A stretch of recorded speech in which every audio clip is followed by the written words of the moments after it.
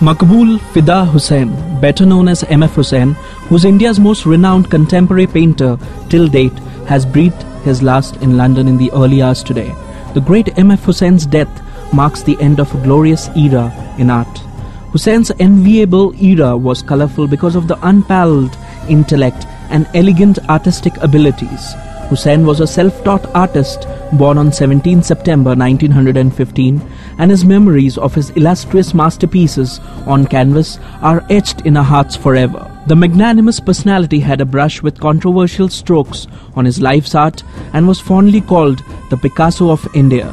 However, tragically, India's greatest painter died in a foreign land, as after his voluntary exile in 2006, he never really got the opportunity to set foot on the Indian soil, where he earned his first penny by painting a Bollywood hoarding.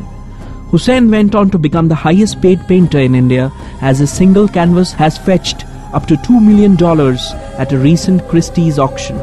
Hussain has also produced and directed a few movies, including Gajgamini, with his muse Madhuri Dixit, who was the subject of a series of his paintings which he signed as Fida. This film was intended as a tribute to Madhuri herself, and she has portrayed various forms and manifestations of womanhood, including the muse of Kalidas, the Mona Lisa, a rebel, and musical Euphoria. After that, he went on to make Meenakshi, A Tale of Three Cities, with Taboo. His autobiography is being made into a movie tentatively titled The Making of the Painter, starring Shreyas Talpade as the young Hussain. Hussain's list of muses is endless.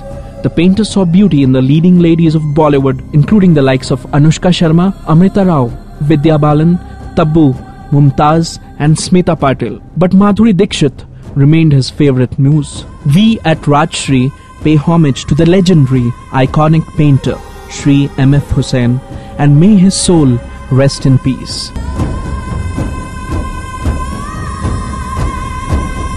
This is Sandeep Kumar for Rajshri.com.